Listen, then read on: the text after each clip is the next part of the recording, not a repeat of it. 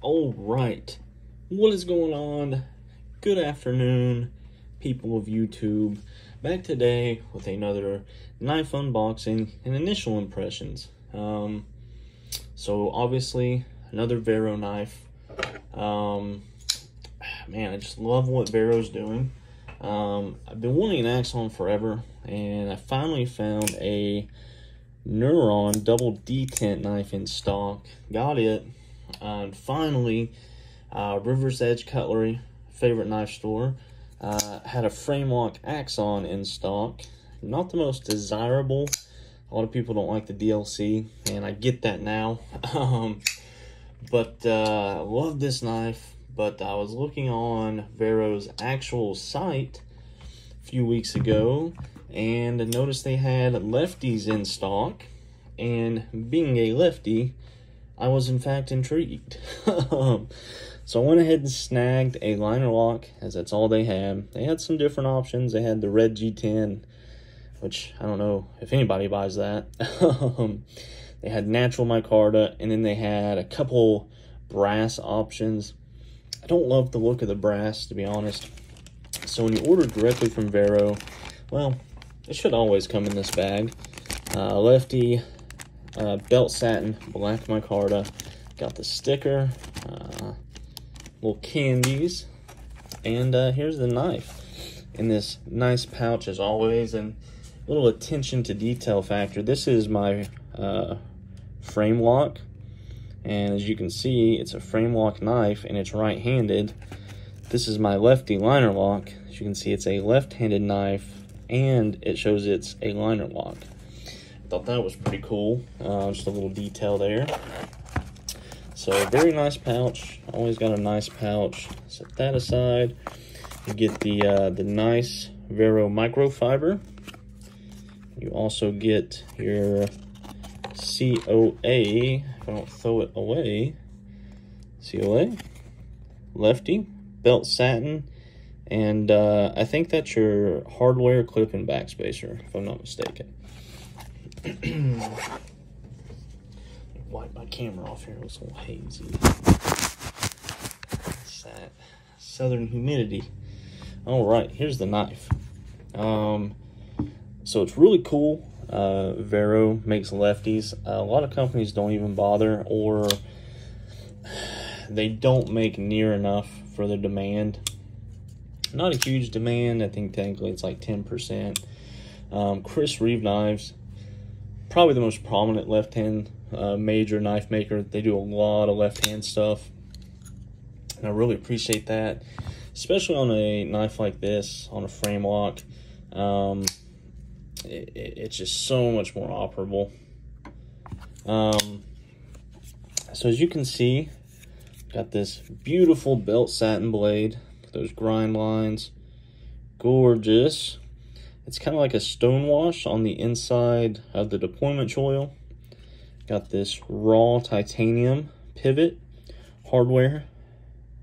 I do believe that's a stonewash backspacer and clip though. That's what it looks like. But the hardware itself is like a raw titanium. Quick action check. Check. So I am going to do a comparison video of the frame lock and the liner lock to kind of get an idea if you're looking at both and you're trying to decide. I think that'll be a good comparison there, but today we're just going to focus on the liner lock. So the setup here with the liner lock, you get full titanium liners. As you can see, they are milled out on both sides, so that's very nice. They're set into the micarta.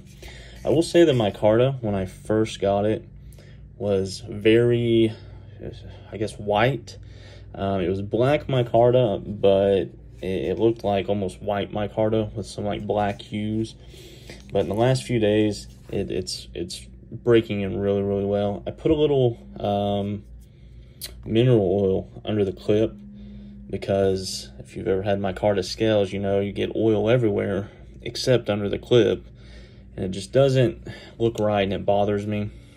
I've never been huge on micarta, I got this CK Knife Works Maverick S a few weeks ago, liner lock with micarta scales, titanium liners as well, and I really enjoyed this little knife. So when I saw they had some micarta lefties in stock, I went ahead and went for it, and man, am I happy I did. So quick spoiler, so far I'm really liking the liner lock more, and I'll get into that in my other video when I compare them. You can check it out here, the action. My thumb's already getting the you see all those lines. It's from letting knives drop on your thumb there to catch them, and marks your thumb up. So I'm already getting a couple from the lefty. But super smooth on the action. Very happy with that. You can thumb flick, and on this liner lock, it's a little bit lighter detent, but it's not too light. I would call it perfect. Deployment is no issue, but it's still light enough to where you can snap it out with a little bit of effort. The front flip, super smooth. And this knife does ride on ceramic caged bearings. You do get a steel washer between the titanium liner and the ceramic bearings. Just super nice titanium milled pocket clip, all titanium hardware and pivot, as well as titanium backspacer. Here, clean out there. Overall construction, very solid. These are OEM'd by Best Tech. I wasn't too familiar with Best Tech, but I will say they're coming after Riot with this stuff. They're really doing a good job. They're not quite there in the small details, just the overall put togetherness of the knife, whatever that means. But let me tell you, they are a stark competitor, in my opinion. Now, with that being said, really do a fantastic job. This micarta is a little on the rougher side. Gives you really good grip, though. I feel like I'm getting like a weird hue off the light or something. Let's see here. Okay. A little on the rougher side and around the edges. It's a little rough here. From what people have said, from what I've seen, that wears in pretty well. Ergonomics are, you know, about the same as the frame lock. I'm not going to do too much comparison here. It is a little thicker, but it feels really good in the hand. And they've done some work on these pocket clips. This goes in and out of the pocket much easier. They're getting there with it.